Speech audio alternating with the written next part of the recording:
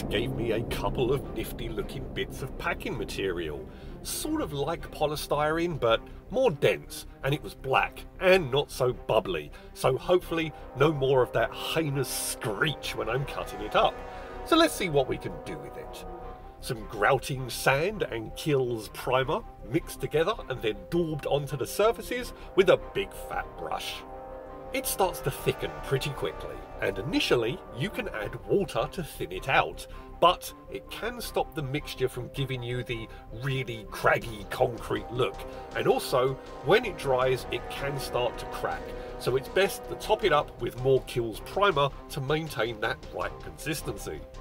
I was pondering cutting some bunker-like machine gun slots, but I liked the big dense walls, so I decided to create a gantry where people can stand to peek over the wall, stay in cover and shoot at the enemy from on high.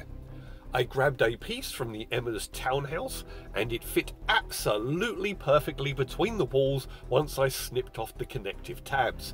I'll take this as a sign that I'm on the right track. It fits so well I could actually just insert it and let go and it stays in place. I grabbed the little bald sword dude that came free with an army painter paint set so I could eyeball the right height to set it at, and weirdly enough, by adding a couple of pipes from my big old bag of pipes underneath it, they hold it up at pretty much the spot on perfect height. Now, the last time I was in the supermarket, there was a bunch of clearance kids lawn sports stuff, and I saw these rackets, and then saw they might make awesome ladders. I bought a couple of them and grabbed the wire cutters and started extracting a single line. Then, with my utility knife, I trimmed off the sides to make them smooth, and they actually look pretty good. Okay, time for a second coat of the kills primer and grouting sand, and after I mixed it up, I dabbed it on again, and this really made it look nice and lumpy and concrete-like. While this dries, let's develop that platform. First up, snipping off the rest of the tabs, and I applied the knife to even the stubs out.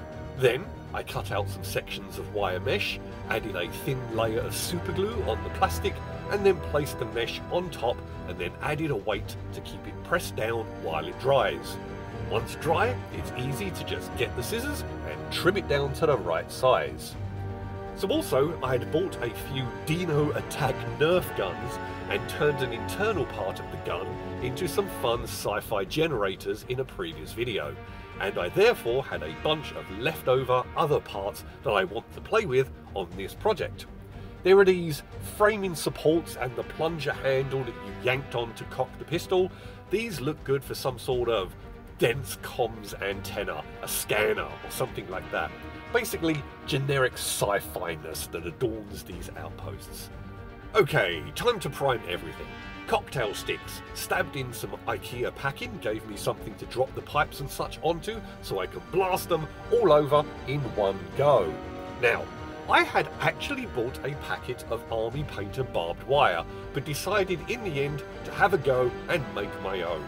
So I snagged 30 yards of Hildy & Joe 26 gauge silver plated copper wire from my local craft store.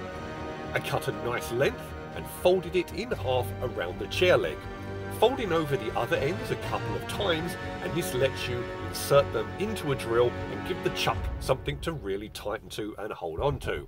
Then I just turned it on, applied a little tension and twirled them up before winding the finished strand around a marker pen to get the nice coiled barbed wire look. Okay, it looks just like the Army Painter professionally produced stuff. Now, on to dry brushing. I broke out the Army Painter Mithril Silver and started applying it to all the edges with lighter touches on the main surfaces. To secure the barbed wire and keep it in place, I took the pointy end of several bamboo barbecue skewers, and after stabbing them into the IKEA packing stuff to create a hole, then I reversed them and inserted the other end in so I could paint them all over with the silver. While all this dries, a pour of Mod Podge and black and white acrylic all stirred up, and then with the big fat brush I dabbed it all over the terrain, and then once it was dry I added a little bit of white and then stirred it up and started dry brushing along all the edges and lightly across the main expanses of the walls to highlight some of the bigger lumps. I added a little more white acrylic and focused more on the edges, and then even more white and some very light dry brush touches on just the corners. So I ended up with a couple of really solid looking concrete structures. The dry brushing is great on the chunks of grout and sand, really livens it up. Okay, time for assembly. The hot glue gun to attach the pipes to the platform, and a little bit of super glue around it to strengthen the join and make it look more like a weld. There were some screw slots jutting out from the inside of the Dino Assault pieces, and it stopped it laying flush, so with the wire cutters I trimmed them down so I could glue them directly to the exterior surfaces of the terrain pieces. Then it's adding the catwalk and ladder into place, slotting the skewers into position, and then slipping the barbed wire onto them.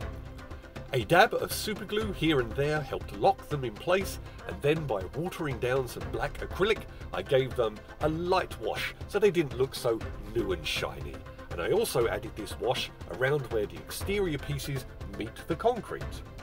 Last couple of accents: inserting a mechanical pencil into the walls to get a small hole, and then by pressing a ballpoint pen into that same hole, it created a nice crater to surround the deeper penetrations.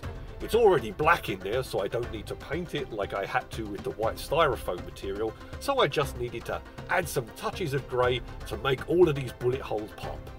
And lastly, a few inspirational posters added to the walls to keep the morale up.